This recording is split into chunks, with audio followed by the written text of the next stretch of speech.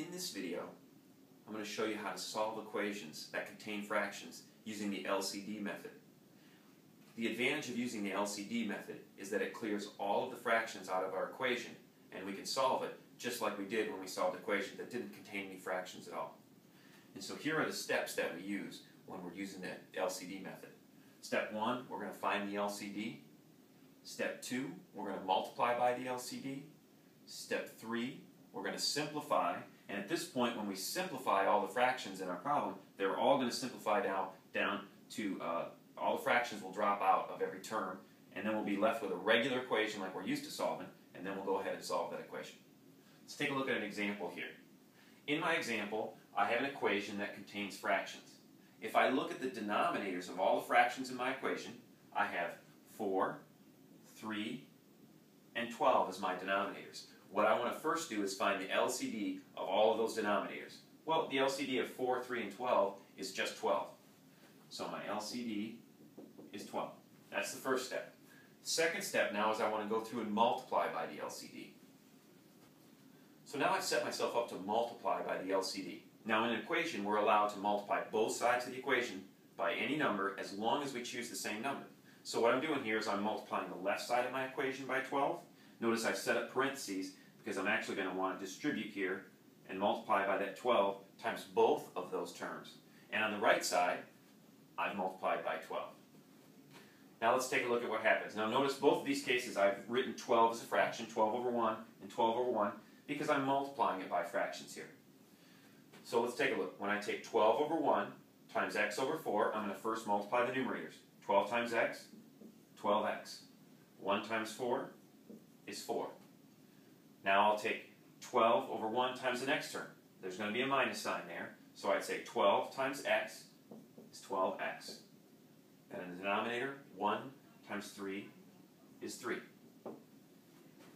Now over here on the right side of my equation, I will take 1 times 12 is 12, and in the denominator, 12 times 1 is 12. So I'm done with step 2. I've multiplied all the terms by the LCD. Now I want to go ahead and simplify each of these fractions. Well, let's take a look. Each of these fractions is going to simplify, and they're going to drop right out. So if I take 12x divided by 4, 12x divided by 4, let's see, that's going to leave me with 3x.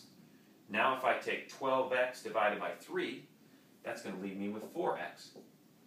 On the right side now, 12 divided by 12 is 1. Now I'm left with a normal equation that I know how to solve. So I would start, let's see, simplifying the left side.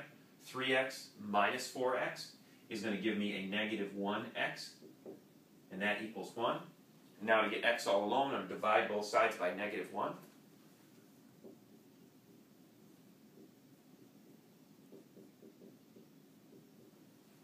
And I'll get x equals negative 1 as my answer. Now it's time for you to practice using the LCD method. We learn math by doing, not by watching somebody on a video do the problem. So pause your video player and practice this problem.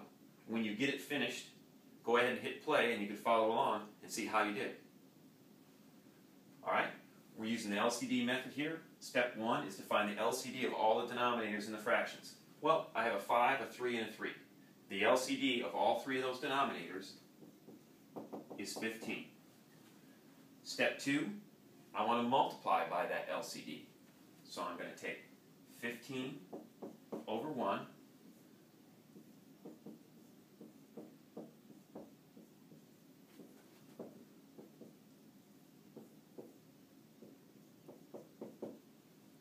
and multiply both sides by 15 over 1.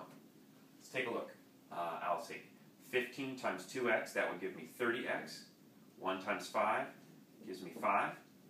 Now I'm going to distribute, and that was distributing 15 to the first term. Now I'll distribute 15 over 1 to the second term. So I have 15 times x, which is 15x, and then 1 times 3, which is 3. On the right side, 1 times 15 is 15. 1 times 3 is 3. Okay, I'm done multiplying. So now I would want to simplify each of those terms, each of those fractions. So let's see, 30x divided by 5 is going to give us 6x. 15x divided by 3 is going to give us 5x. And then finally, 15 divided by 3 is going to give us 5. Now we can simplify the left side. 6x minus 5x is going to leave us with 1x. And we have 5 on the right side, so we get our answer of x is equal to 5.